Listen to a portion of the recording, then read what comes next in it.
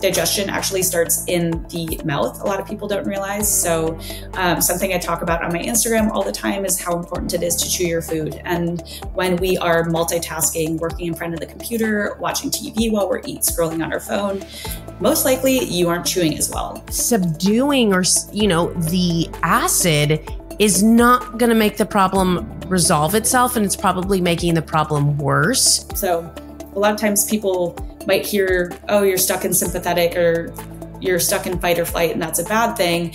And in reality, we need to be able to switch back and forth between the two. I think this is one of my favorite conversations that I've had so far, especially in regards to gut health and even just the Chinese perspective. Hello, everyone, and welcome back to another episode of For Life, a wellness podcast by LifeSeasons. I'm your host, Niki Wolf, and today we have a very special guest. Kacie Hill is an acupuncturist and the owner of Flora Fauna Wellness in Costa Mesa, California. She offers acupuncture, gua sha, cupping. She's also a functional medicine practitioner who conducts virtual sessions worldwide to work with people using different modalities like specialized blood work, testing. She specializes in treating anxiety, digestive issues, and pain, where she really takes a holistic approach that simplifies these changes using diet, lifestyle, and supplement to help people feel their best.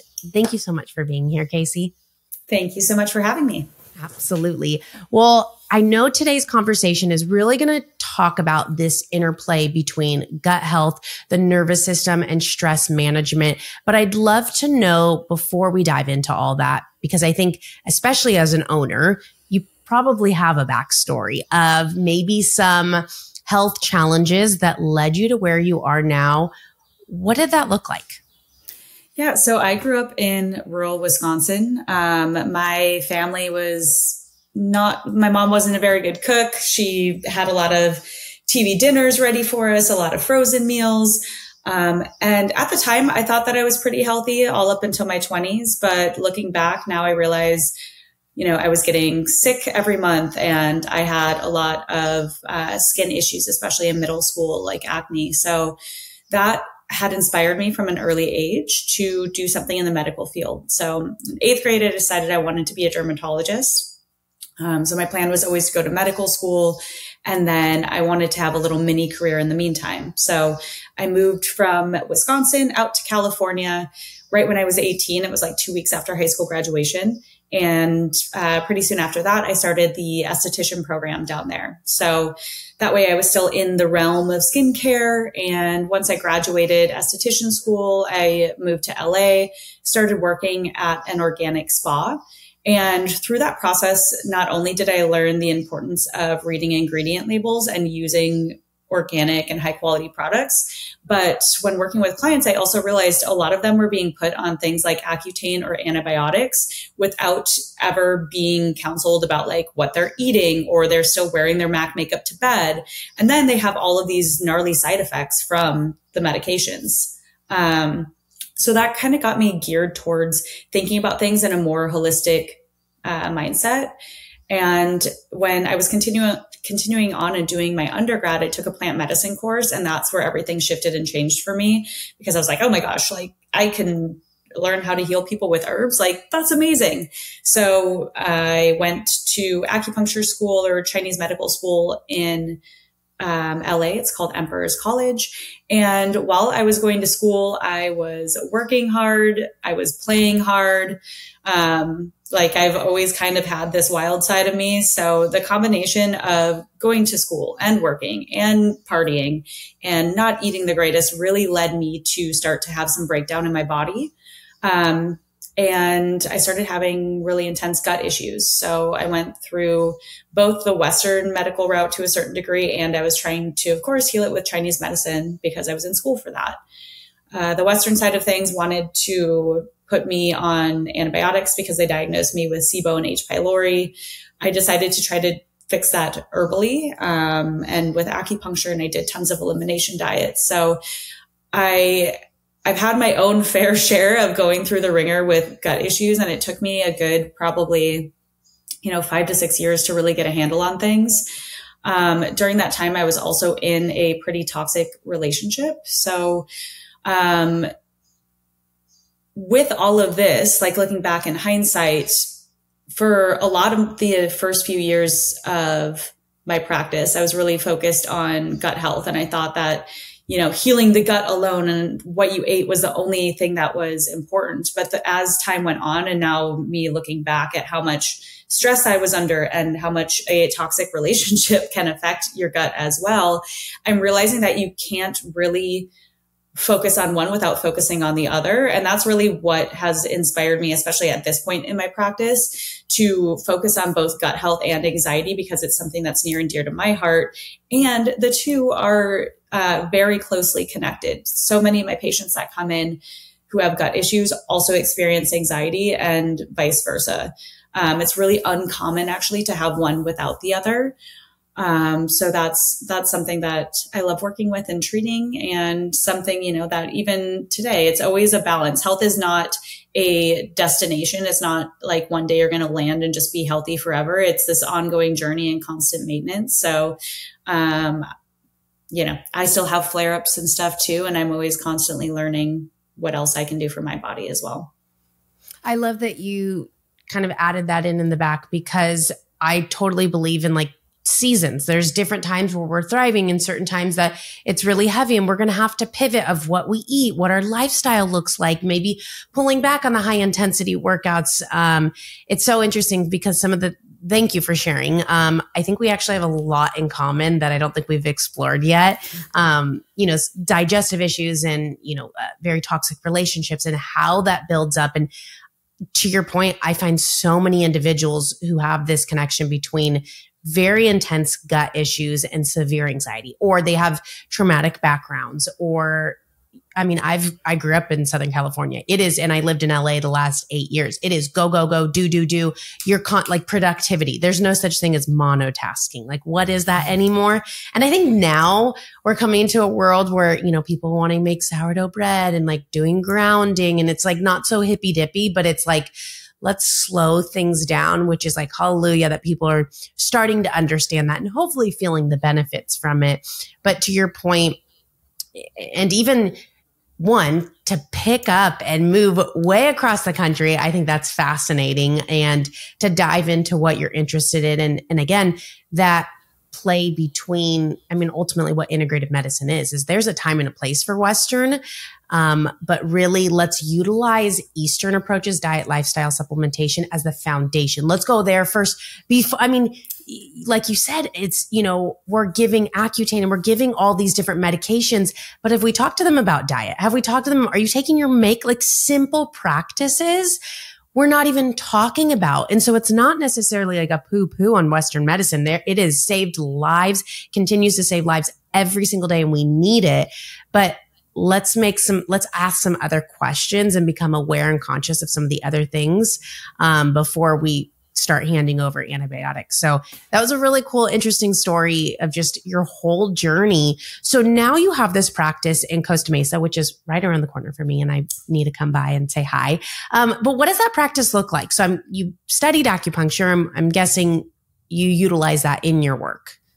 Yeah, definitely. So at the brick and mortar office, we have acupuncture, cupping, gua sha. And of course, with my acupuncture intakes, I do a lot of the diet and nutrition consult too. So when you first come in, we usually chat for about 30 to 45 minutes, depending on how complex your case is, about the things that you're eating, about any stress management tools that you're currently using, about your exercise routine. We really do a comprehensive look at those little things that you're doing every single day, because that's what adds up to make a big difference in your health.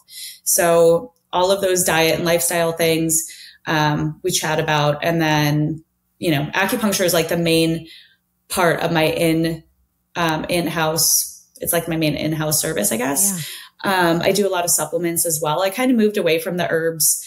I think herbs are fantastic and can be so powerful, but I do notice that in the Western world, we have a hard time taking herbs because you need to take high doses of them and frequently. So if you've ever been to an herbalist, a lot of times if they're giving you capsules or pills, they'll want you to take 8 pills 3 times a day. And most people have trouble taking 2 pills twice a day. So you're so right. My sister just went to an acupuncturist, and she was, given I think she had like these little tiny black pellets that she had to take, and she had to take like 40 of them a day. Mm-hmm. And to your point, you know, we have to also create something that's going to be sustainable. It's going to be realistic. So that's an interesting shift. Like there is beauty and benefit from behind the herbs, but what are people going to do on a regular basis?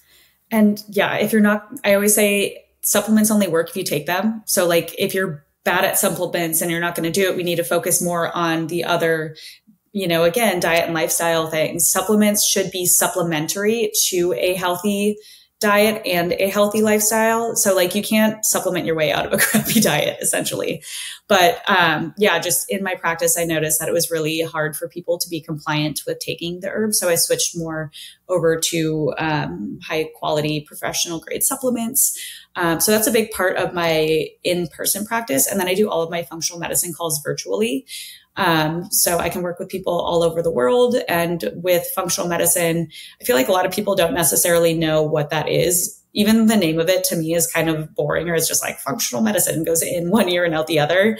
But basically what we do is we're using in-depth lab testing. So really comprehensive blood work, stool testing, hair tests, urine tests to do a deep dive on what is really going on with your body. And it complements acupuncture and Chinese medicine really well, because both of them are using, again, diet and lifestyle to like as the healing tools. You know, we were talking about Western medicine earlier, and Western medicine has a time and a place. They're really great at emergency medicine. They're really great at life-saving medicine. But where they don't necessarily excel is the preventative and long-term or chronic health issues. And that's just because the tools in their tool belt are different than the ones that I have, for example. Like most Western doctors aren't taught about diet and supplement and meditation and those different things. Like those are the tools that I have in my tool belt. They have pharmaceuticals, they have surgeries. And it's like you wouldn't go to a plumber to fix your car, right? So it's just knowing when to use and when to tap into each different practitioner to really help you with whatever part of your health journey you're on. I think that was the best way I've heard it explained. Like, you know, just knowing that they have their toolkit and, you know, we have ours. And so we have to know exactly what we're going for. But, you know, I'm curious too, before we dive in, the clients that are coming to you, they're aware of functional medicine, they're aware of integrated medicine, some different approach. Are they, like, when you ask them about diet and lifestyle, are they already like pretty there? Okay, I've eliminated this. Like on average, they have to be pretty conscious of what they're putting in their body and what they're doing on a regular basis, I would assume. I would say for the most part, people are, but here's the thing about health information that's out there. There's so much of it, and there's no one size fits all approach. And that's an issue. I feel like Instagram and social media is amazing because I feel like it has amplified this health revolution over the past few years, but it can get really hard and confusing because there isn't a one size fits all medicine. And even I struggle with this in my own Instagram when I'm trying to create content, is like people want a quick fix. People want a solution, but every body is different. So it's very hard when you're creating content or like when you're trying to give health information to the masses when health is so personalized. So, you know, a lot of people can come in and tell me, I hear all the time, they're like, I eat really healthy, this and that. And then we have them do a food journal and we talk about what they eat, because what I think is healthy, especially for what your body is going through right now, might not be the same thing as what you think is healthy or what that health influencer told you is healthy. So, you know, a lot of times we'll do that look at what an average breakfast, lunch, and dinner is. And another thing about doing a health journal, or sorry, a food journal, a lot of times we don't realize what we're actually eating and what we're like putting in our mouth throughout the day. And it can be a really enlightening experience to just write everything down. I know that there's a lot of people that might find that challenging, or it might be a little bit triggering just in case like you've had like a, eating disorder in the past. But if, you know, that if you're unaware or if you don't really know even if you think you know what you're eating, writing down everything can be really illuminating onto what you're actually eating. Cause like I've had people come in, they're like, I eat really healthy. And then they always tell me, they're like, oh no, this isn't like an average day. And I'm like, I believe you. Cause like I've had some of those off days too. Like, don't get me wrong, but it's just like a good thing to become aware of. Like, how often are you having these off days? Because a lot of times we sweep those under the rug and we're not always aware of how often that's actually happening. And again, those are the little things that add up to make a big difference over time. Couldn't agree more. I have a lot of friends some who just kind of started journaling. They're, tracking different things. And I'm not a big fan of like following certain calories, but I think just tracking what you're eating, maybe even jot down like how I'm feeling before and after, just creates that awareness of like, am I going to food because I'm feeling sad or because I'm bored? It brings that to light. And it's so interesting because I have a girlfriend who has been tracking and then she kind of fell off and got back on. And she just mentions how stuff just starts sneaking in. You just don't think about it. When you journal, you become more conscious and you're like, all right, I don't want to write that down. I'll just pass it up right now. Or you might think you're eating healthy, but then you see that there's like a handful of M&Ms or whatever it is, even if it's a small amount. If you're not jotting it down, usually at the end of the day, you're kind of forgetting that you're adding those little pieces in. And to your point of personalized medicine, I am such a believer. I'm wanting to get certified in like stool testing and lab work and gut mapping and all that stuff, because I think there's such a crucial role for it, especially for individuals who go into the doctor's office, especially if you're working with a Western doctor where you have to fight for certain lab testing, to be able to have these different types of tests ordered for you and be able to do it from the comfort of your home. I think it's fascinating, but I think we can explore this in so many ways. So the meat of the conversation today, we're going to talk about gut health and this brain to gut connection. And I think that pretty much everybody has heard about the brain to gut connection, but we're going to explore it on a little bit deeper level. But really, how does the brain and gut work together? They kind of work in this biodirectionally back and forth. If you mentioned, you had skin issues, but then you notice gut issues down the road. I had a season of life where I had very severe gut issues. And then it was a few months later that I had very intense, like brain mental issues, and kind of goes back and forth. So there's this very strong connection. I'd love to explore what that is and why that's happening. Yeah. So the two are, like you said, are so interconnected that I kind of like to look at this in two different ways. First, let's talk about how the gut affects the brain. So everyone's heard about the microbiome, and those are those little bacteria that are in our gut. There's trillions and trillions, and there's a bunch of different strains or species, kind of like how there's, a bunch of different species of dogs or fish. Same thing with all of these little bacteria that are in your gut. And so some of them are really beneficial for us and help us make energy and neurotransmitters, and they help to make up our immune system. And then there's other strains or species that are not so beneficial for humans to have. And so we want a very diverse microbiome. So that means a lot of different types of species. And we also want there to be not too much and not too little. And so something that can happen is if you are taking a lot of antibiotics, that can wipe out, not just the bad bacteria, but also those good bacteria. And so if we don't have enough of those good bacteria to make our neurotransmitters, if we're talking specifically about like anxiety and the connection between our gut and mental health, if we don't have those neurotransmitters being made like GABA and dopamine and serotonin, you're not going to feel happy and motivated and ready to take on the day. You're going to feel more depressed. You're going to feel more anxious. So that happens a lot of times after people have taken a lot of antibiotics. Another way that this can happen too is if you're eating the exact same foods every day and you're not eating a very diverse diet. Different foods, specifically, I'm talking about like vegetables and meat, real foods that you would find in nature. Those are what help to make each of those different strains flourish. And some strains and species of bacteria, probiotics, like, or flourish with broccoli, we'll say. Others flourish with the different things that are found in sweet potatoes. And so if you're just eating the same 4 foods every single day, that can make it so you have a really limited and not diverse bacteria population. And so that can also affect your mood and your energy levels and just how you feel in general. So again, one of the ways that the gut affects our mood and our brain is through the microbiome.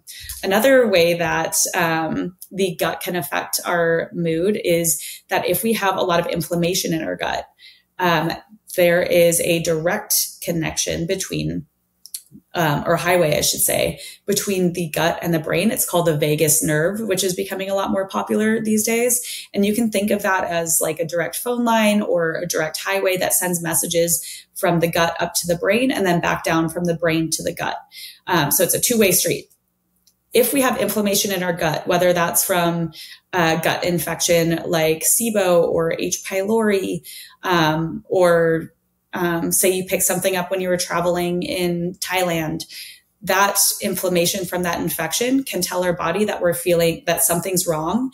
And it sends a message via the vagus nerve up to the brain that we're unsafe. It stimulates that fight or flight response in our body. And that can cause chronic anxiety as well. So infections are one way that can happen. If you're eating a lot of processed foods and alcohol, that causes inflammation in the gut, that again is going to tell the body, hey, something's not right. We're unsafe. Trigger that anxiety. If we think about it in the other way of more so the way that our brain affects the gut, when we are stressed, right? So many of us deal with chronic stress these days. It's pretty rare for me to find anyone who says that they're not stressed, right? Like you were saying earlier, we're in the do the most, population down here, especially in Southern California. And I'm sure if anyone's listening in like New York or any bigger city, it's going to be this fast pace. Like how much can you multitask today? How much can you get done? When we are in that constant state of go, go, go, that also triggers the fight or flight response in our body and makes it so our body is preparing for, like we said, fight or flight. And what happens physiologically is our brain sends a message down to our organs to send all of the blood away from the organs that aren't necessary for fighting or flighting. So digestion is going to slow down because if you're fighting off a tiger, you don't really need to be digesting at this point. You need that blood flowing to your arms and legs. You need it flowing to your heart and your lungs to pump blood through the body so you are able to either get away or fight. So when we're stressed, we have gut motility slow down. And that means that rhythmic motion that pushes the food all the way down through your intestines, that slows down and can either back you up and cause constipation, or there's some people who will experience more of like an IBS diarrhea style response to where the body's like, all right, get it all out, abort. We've got some fighting or flighting to do. And so you might get that like running to the bathroom SOS stress response as well. So it can really happen in one of those two ways. Like I said, either diarrhea or a lot of other times people get constipation. Something else that happens when we're in that chronically stressed state is we produce less stomach acid. And so we actually need stomach acid in order to digest our food. We need stomach acid in order to kill any bacteria that's coming in from our food. And we need stomach acid in order to activate the different digestive enzymes that are being pumped in from the pancreas. So some other things in addition to stress. And Kacie, I just want to cut you off real quick because I want to press into this because what you just said is so important for listeners to hear. I'd love to kind of set some time and talk about stomach acid because a lot of our listeners are pretty conscious with health and even integrative medicine. But we think, okay, we're having heartburn, we're having indigestion, Tums, or even like a natural form of Tums. I know that there are certain integrative companies that have, my neighbor brought one over to show me. And I'm like, okay, I'm liking that there's natural ingredients, but subduing the acid is not going to make the problem resolve itself. And it's probably making the problem worse. So could we kind of sit into that for a little bit of talking about stomach acid and why it's probably not the most beneficial thing to be taking a Tums or an antacid if we are experiencing some of these issues? Totally. I'm glad that you stopped me right there because this is such an important point. Because so many people are, taking Zantac or Pepcid, or they go to the doctor and they're like, you have GERD, and they put them on like a PPI or H. pylori. There's so much here that is affected by stomach acid. And so let's look at this from the point of view of the Western way of looking at it, right? They're saying that you need an antacid because there's too much stomach acid. That's what we've been told for, the past 10 to 20 years. And there's actually not a lot of data that backs that up. This was kind of one of those things where the pharmaceutical companies took it and ran with it. And here's why. If it was indeed a issue of too much stomach acid, you would then find that the highest population of people who are experiencing acid reflux would be teenagers or young kids, because the things that start to deplete our stomach acid is aging, first and foremost. And so let me talk about a few other things that deplete stomach acid too. So aging, stress, alcohol, vegan diets. Interesting. Okay. Processed foods. All of those things will start to decrease the amount of stomach acid that we make. So again, if it was indeed an issue of too much stomach acid, and we know that aging starts to deplete it, you would find that the highest population of people who have acid reflux would be teenagers or younger kids as opposed to the elderly. But that's completely opposite. Like, think about how many old people, your grandparents, maybe your parents, so many of them have stomach acid issues, or they have to take heartburn medication with every single meal. And so what's actually happening, because you're like, what do you mean? Like, I can feel the acid in my stomach. Like, I can feel the burning sensation. But what's actually happening is when you don't have enough stomach acid, your food sits in your gut longer and it starts to ferment because, acidic things trying to break down the food, it's not moving down away from the stomach, or it just doesn't have enough of that digestive power. So it starts to kind of bubble up like beer or kombucha. You can imagine that like pressure building in your stomach. And at a certain point, that pressure starts to open up this flap between your stomach and your esophagus. And it's called the esophageal sphincter, which I love saying that word. I know. But I'm with you. Yeah. One of my favorite sciencey words. So it opens up that flap, and that acidic contents from your stomach starts to bubble back up into your esophagus. Your stomach can handle the acid. It's made for the acid. Your esophagus, not so much. So that's why you start to feel that burning sensation in your chest. It's because that acidic food contents is starting to bubble back up where it's not supposed to be. And so people then ask, hey, well then if that's the case, why does taking an antacid make me feel better? And that's because it goes down and it soothes the acid that's in the esophagus. But then when you're reducing the acid that's in your stomach, you're perpetuating this issue even more. And so like I was saying earlier, stomach acid is so important, not just for digestion, but it's also important for killing bacteria. If we have a non-acidic stomach, that's not going to kill the different bacteria and parasites and critters and different things that make that originally or should be killed in the stomach, and it makes it down into our small intestine. It can make it down into our large intestine. And that's when we start to see things like SIBO, or an overgrowth of bacteria in your large intestine. So it's really important to break that cycle of popping Zantac and Pepcid AC and all of those different antacids. And I'm sure the next question is, so what do we do instead? And, I would say reduce stress, make sure you chew your food. Digestion actually starts in the mouth. A lot of people don't realize. So, something I talk about on my Instagram all the time is how important it is to chew your food. And when we are multitasking, working in front of the computer, watching TV while we're scrolling on our phone, most likely you aren't chewing as well. And so that means A, you're not mechanically breaking down your food with your teeth. You're B, not signaling to your stomach that, hey, we're about to digest some food, pump up the stomach acid, pump up the bile, release the enzymes. So you're not getting that signaling to prepare it. The third thing is that we have an enzyme in our saliva called amylase, which breaks down carbs. And so again, if you're just like shoveling your food down and not chewing it, specifically with carbs, you aren't going to digest them as well at all. And that means more work for your stomach to do.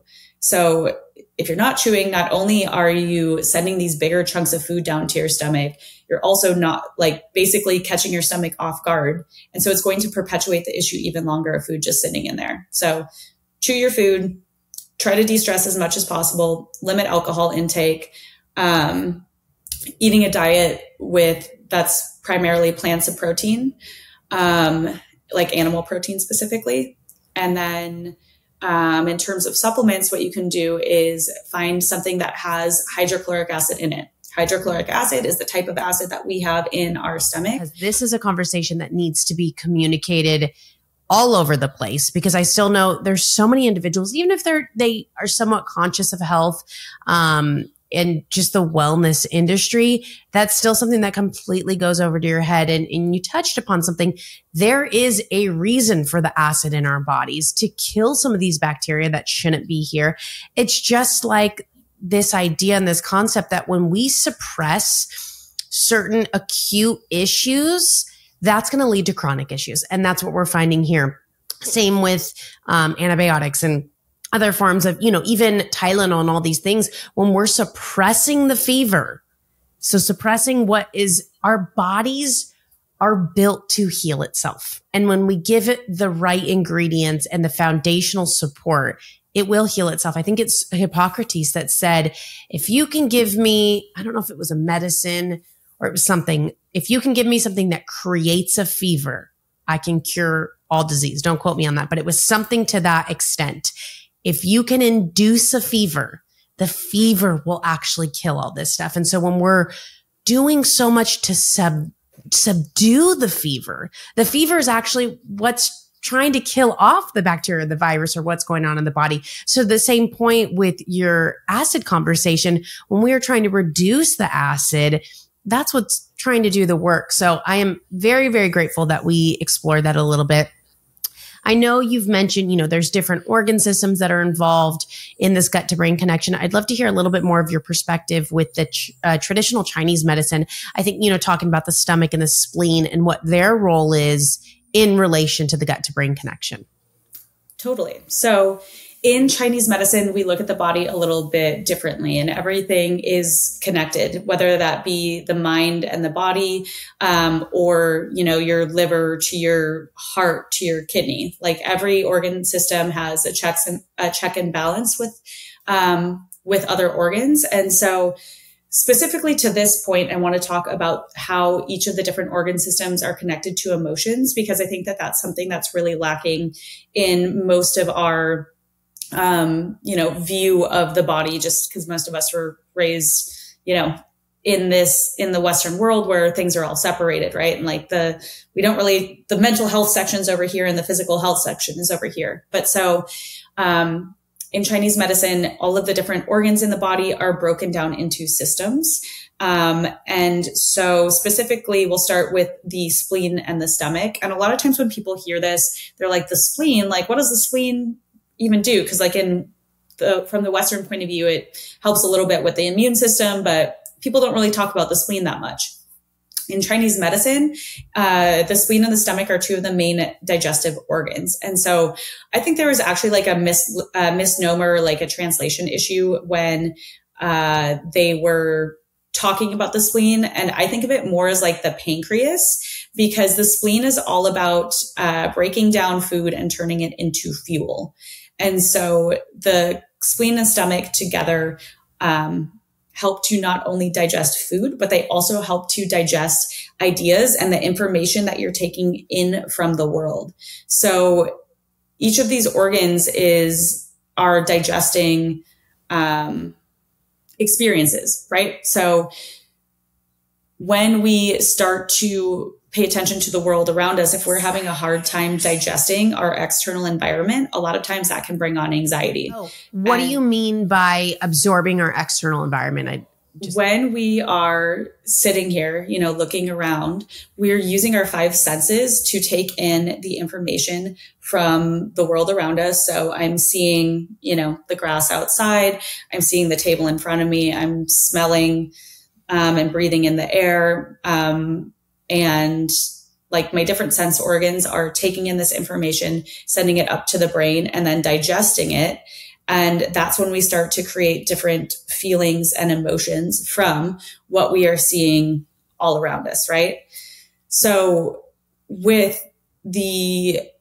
I'm talking about the spleen and stomach digesting our external environment or our emotions, it's about taking all of that information in, taking in our past, taking in our feelings, and breaking that down in different ways to, for us to absorb it. And so when we think about it in the sense of anxiety is generally an unease, right? It's that something isn't being digested well. Like whether we can't, maybe it's like a social anxiety where it's like there's overstimulation and we're having a hard time assimilating that into our body. Or maybe it's the anticipation of something coming up. We're having a hard time dealing with that. And so, as I was saying with the spleen and the stomach, have their emotion being anxiety. Just to compare with the other organs, the liver and gallbladder's emotion is anger. And so the liver and gallbladder's one of their main roles in the body is to make sure that the chi or the energy is flowing smoothly through the body. And so if we think about anger, irritability, which is their emotion, when things aren't flowing smoothly, a lot of times we call that stagnation, where it gets stuck. It's almost like there's an energetic traffic jam in our body. And what happens a lot of times when we're stressed is we tighten up and we tense up, and that can cause even more of that traffic jam, right? And so then everything starts to feel like it bottles up, and eventually that leads up to anger and irritability. And so when we're talking back with the spleen and the stomach, yes, they have this role of digesting food and turning it into fuel. But they also have this role of digesting emotions and processing them.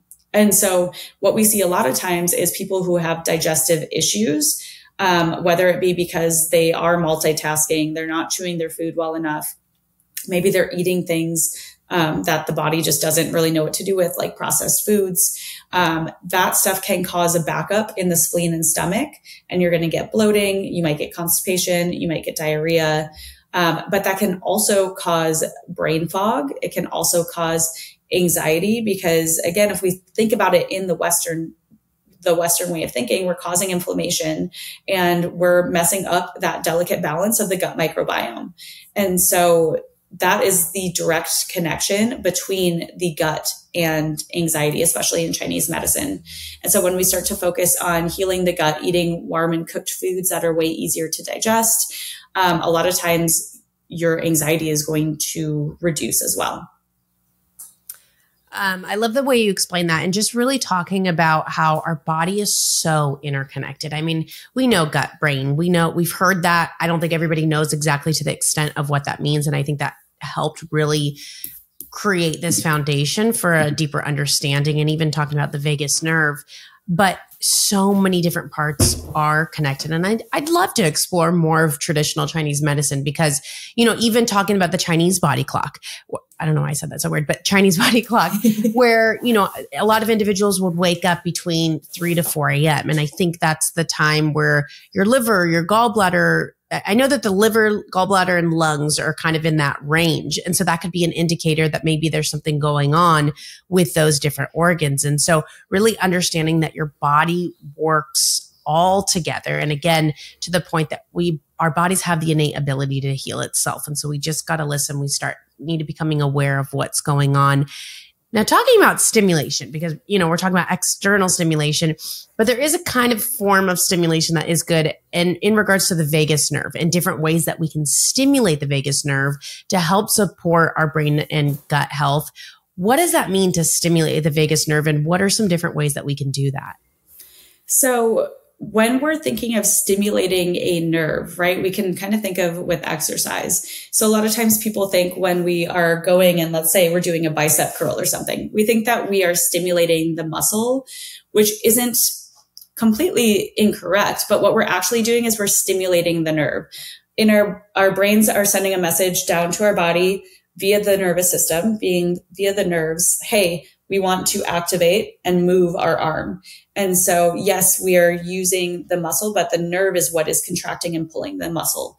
And so when we're exercising, we're actually toning the nervous system, which then causes a breakdown in the muscle. And that's where a lot of times you'll feel like a little sore afterwards, is because we're creating all these little micro tears for then the muscle to rebuild. And that's how we start to build bigger muscles. But so just like we're toning essentially the nervous system by exercising, we can tone the vagus nerve. And so the vagus nerve, just to give you guys a visual, it runs from the brain all the way down the body. The name vagus means wanderer, just because it goes to almost it has a connection with every organ in our body. And it runs all the way down our body. So ways that we can work to stimulate it are going to include humming, because it runs on either side of the throat. Gargling is another really good one. And when you gargle, you want to make it so you're making noise when you gargle, and you want to do it to the point to where your eyes start to water. That's how you know that you're doing it well enough to get the vagus nerve actually stimulated. Interestingly enough, the Om, like when people meditate and do long Oms, that stimulates the vagus nerve directly. So that's another really good way to do it. And then, of course, I have to talk about acupuncture too, because that's what I do. But there is part of the vagus nerve that runs into the ears. So auricular, which means ear acupuncture, is specifically super helpful for toning the vagus nerve. There's a couple points on there. I mean, there's a lot of points on there that can stimulate and calm down the vagus nerve, which means that it's helping to tonify or tone your nervous system strength to switch back and forth between the sympathetic, which is our fight and flight, and the parasympathetic, which is the vagus nerve, rest and digest. So a lot of times people might hear, oh, you're stuck in sympathetic or you're stuck in fight or flight, and that's a bad thing. And in reality, we need to be able to switch back and forth between the two. But so many of us are just stuck in sympathetic that we need to tonify that nerve, or work it out and strengthen it by gargling, humming, oming to get it to where we can switch back into parasympathetic when we're not in, an acutely stressful situation. Fantastic. I learned a lot right there. I had some ideas on vagus nerve, but I didn't really know the intricacies of it. And, we do talk about parasympathetic nervous system and sympathetic, and how certain herbs like chamomile can help make that switch. But to your point is, we also need to strengthen that nerve so that we can make that switch. So that was beautifully said. Are there we've covered so much in this. I think this is one of my favorite conversations that I've had so far, especially in regards to gut health and even just the Chinese perspective. Are there any other sort of lifestyle tips, diet changes that you'd recommend if somebody is struggling with whether that's some gut issues or maybe more of the emotional issues? Yeah. So one of my big things is eating breakfast, which is kind of the opposite of what so many people are doing right now, because intermittent fasting is so hot right now. But especially for women, and women who are stressed out, you have kids, you're doing all these HIIT workouts, you're doing the most. Eating breakfast is going to be one of the biggest and most important changes that you can make, specifically, and this is going to probably ruffle a lot of people's feathers, a warm and savory breakfast. So that means ditching the smoothies, ditching the sugary stuff, ditching the overnight oats with fruit. Blood sugar management is a huge component of nervous system management. And so when you are either skipping breakfast or you're eating sugary stuff for breakfast, that is setting your blood sugar on this roller coaster all day. That's going to leave you hangry, anxious, and just in a state of chronic stress. So by switching over and eating something like eggs and veggies, making sure that you're getting enough animal protein, and good fats too, you're not only going to be able to make it all the way to lunch without having to snack or feeling irritable or feeling hangry, but you're also going to have more sustained energy throughout the day. You're going to sleep better. Your hormones are going to be more regulated. This is like one of the most important things that you can do, in my opinion, for every aspect of your health. And if you're going to intermittent fast, if you're really set on doing this, I would stop eating earlier in the day. So eat earlier and then stop eating earlier, eat a smaller dinner. And that is just going to be better for your hormones, for your circadian rhythm, for pretty much every aspect of your health. You know, I have different guests that come on, and what I love about having a podcast is you can have a conversation about something and agree to disagree on certain things. Like everybody brings their perspective and insight. And I think that's so valuable, especially with an audience that, you know, a lot of us are experimenters. Like, let's try this out. Let's see what works best for my body. But I could not agree more with what you just said. And touching back into personalized medicine, my mom, who's, you know, menopausal, who lives in a very calm community. She's retired. You know, she doesn't have a lot of high intensity or external stimulation. She can afford to do more of an intermittent fasting. She can afford to kind of mix things up.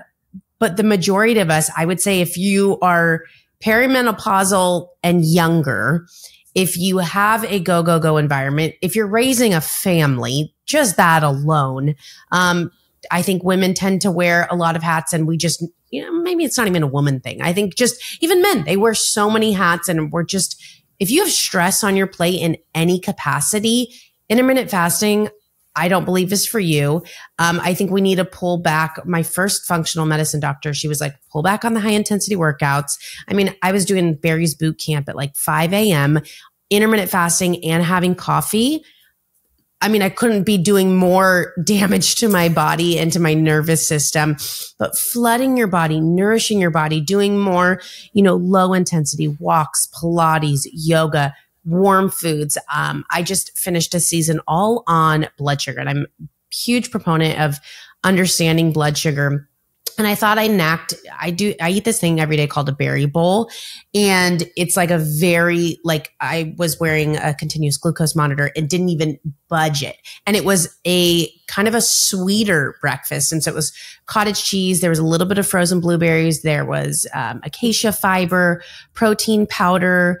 One thing that I haven't given up is protein bars. I do love protein bars. And then I'll do almond butter. Sometimes I'll do chia seeds or flax seeds. So when you look at it, and it's a very small amount of blueberries, you're not really getting a spike. The protein in there, the fiber in there, and the fat content is going to modulate that.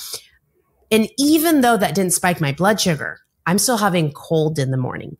And if I'm still, you know, experiencing gut issues, because I was actually thinking about this, maybe at the end of every episode, I can ask the guest, and maybe, sorry, you're going to be my guinea pig. I haven't even thrown this out to you, to have a guest share one thing that they're actually struggling with. Because I think when we can normalize that, even though we're experts, doesn't mean we've got it all together. There could be certain seasons that we're thriving with XYZ, but there's other things that we're struggling with, and just to normalize these kind of things. So I might throw that out to you.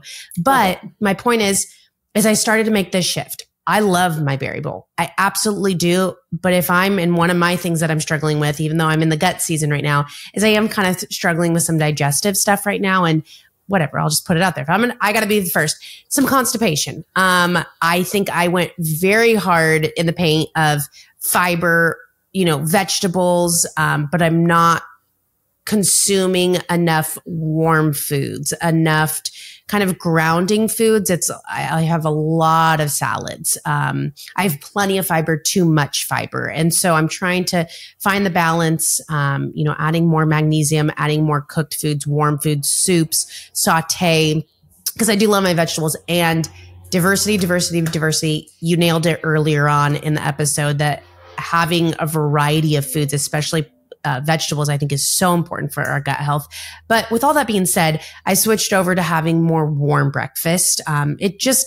Maybe I was doing more of the cold because I love the taste, and it was really quick. And with a 1-year-old grabbing my leg, I just wanted something that was quick. But now I'm making eggs, and I saute zucchini, kale. I top it. I do 3 eggs. I top it with either half an avocado or a quarter some feta cheese, one or the other, sun-dried tomatoes, good amount of Himalayan sea salt. And I have, because normally I've been pretty low carb, I'm now having a piece of toast with it. I would recommend sourdough toast, but I'm just kind of working off some other, I think it's Dave's Killer Bread. Right now I'm just kind of use that up, and then maybe I'll start making my own. Who knows? But moving towards that warmer breakfast. So if you are listening and you are going towards those more smoothies, even with the summer coming up, it's going to be hot. Probably I would still recommend starting the day with that warm food. I'm curious too, Kacie, and this could be controversial and you could feel completely different than I do. I've had a variety of guests say, okay, eat a huge breakfast where you are almost oversatiated. I personally, that doesn't resonate with me. I think be mindful, especially individuals who have experienced eating disorders. I just can't imagine that being healthy when you're like overeating where you feel discomfort. I think slowly start being conscious, being aware, but 1 egg is not enough. 2 eggs is not enough. What are your thoughts on that? You touched on so many good points and clarifications, because it's like, again, like I was talking about earlier in the episode too, where it's like, there's so much that we can say on here that is trying to help the masses, or, I'm like, in general, this is how I feel about this certain topic, but you really did dive into like with your wearing your, the continuous glucose monitor. Like that is such a good representation of how individualized health is. Because there are things that can spike my blood sugar that wouldn't do the same thing for you. And so it's like, we can make these generalized statements, but unless we have something that's tracking the data, and showing us what's actually happening in the body, it's really hard to tell what's happening or what's the best for your body.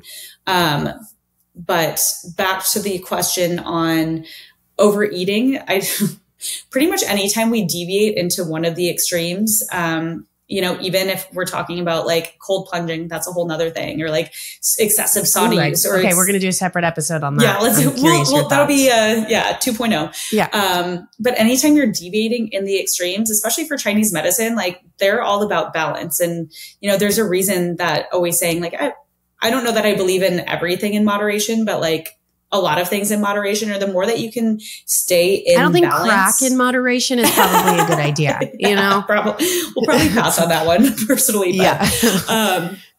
But like overeating, like I'm very big on mindful eating, listening to your body. And again, going back to when you chew your food and you're not multitasking, you're going to be able to tap into that, and your body's going to tell you when you're good and ready to be done, far more so than if you're like in a scroll hole and just like shoveling your food into your mouth, and then you're going to feel bloated and not great all morning. Your energy's going to be low. You'll probably get brain fog. So definitely paying attention to what and how much works for you. And another point that you brought up that was really great is all those different forms of stress, right? Like if you're intermittent fasting, that's another form of stress, or it's another layer. And while a lot of times we think like, okay, there are benefits to fasting, there are benefits to HIIT workouts. But when you have too many of those layers of stress on top of your psychological and emotional stress, it's just like too much for your body. So same thing with when you're eating, right? Like if you're doing a bunch of more intensive workouts, or, you're going through a lot more, you might require more food. Whereas like there's other times where your body might not require as much food. And it's important to pay attention to that and know that that can fluctuate just depending on everything else that's going on in your life. So again, there's not one size fits all cookie cutter piece of health advice that we can give you. Like, when you go on a podcast or when we're on Instagram, we're trying to do the best we can to give you this information that you can take and use. And it's all about trying it on and figuring out what's right for you. But remembering what's right for you is going to fluctuate every day. So, just paying attention to how your body feels and really tapping into that intuitive, mindful connection. Yes. All right, Kacie, we're going to put you on the spot. What is one current health challenge that you are struggling with? So I have been waking up, like you were saying earlier, usually between the hours of 1 and 3, which you touched on, and that's the time of the liver. And so like I was saying earlier, the liver generally has to do with stress and like repressed anger or irritability. It can also do with detox issues as well. So if you're waking up between 1 and 3, that's one of the things that can cause it, especially from the Chinese medicine viewpoint. And so I have been having a lot of fun on the weekends recently, and I think that that is contributing to me waking up between 1 and 3. I also think that I have a lot of stress going on right now, just between I've had mold in my apartment that I've been having remediated. It's all good. It's all working out for the best, and they're almost done. But I think that stress, working on my business is always stressful, and I just have a lot of events coming up. And then also like I've been traveling a lot and going out and having fun. So the way that I plan on rectifying that is taking some more adaptogens and herbs that are going to help regulate my stress levels. I get weekly acupuncture as well. I think I might bump it up to 2 this week. And then just starting to say no to a lot of things, because it can be really exciting, especially like where I'm at right now is like, there's all these exciting things coming up, whether it be social events or, work events that I'm doing. But at some point you might start to get overwhelmed. And I think that might be where I'm at. So, tapping into more of those tools, my meditation, journaling, calming down, saying no, staying in on the weekends and just being chill, I think is what the doctor is ordering for me. Well, I appreciate you being the guinea pig and sharing and opening up with that. And so maybe that's something that will continue, because again, even though if we're coming as the expert, it doesn't mean we have it all together. And there might've been a season where you were thriving with that, but things change and there's, seasons to life. So I appreciate that. Where can listeners find out more from you? Social, maybe they are across the country or they are locally. Where can they find more about you and your work? Yeah, so my main social media is on Instagram, and that is at florafauna.wellness. You can also check out my website, florafaunawellness.com, if you want to work with me one-on-one. I feel like just based on the conversation today, you guys probably have a good idea that sometimes you just need a little extra one-on-one help. And if you're at that point where you're feeling stuck because you feel like you're doing all the things that are healthy and you are on this path and you're like, what more could I be doing? Getting expert help can help you fine tune those things and figure out maybe what's working for you and what isn't. So yeah, I'd love to work with you one-on-one via functional medicine, or if you're local in Orange County, my office is in Costa Mesa for acupuncture, gua sha, cupping. So if you have anxiety, gut issues, or pain, I'm your girl. I got you. Fantastic. Thank you so much for being here, Kacie. This was a fun conversation that took a lot of different pathways, but I think we pulled so much out of this. I just appreciate your work, being the guinea pig, opening up, and just providing all this incredible insight. Thank you so much.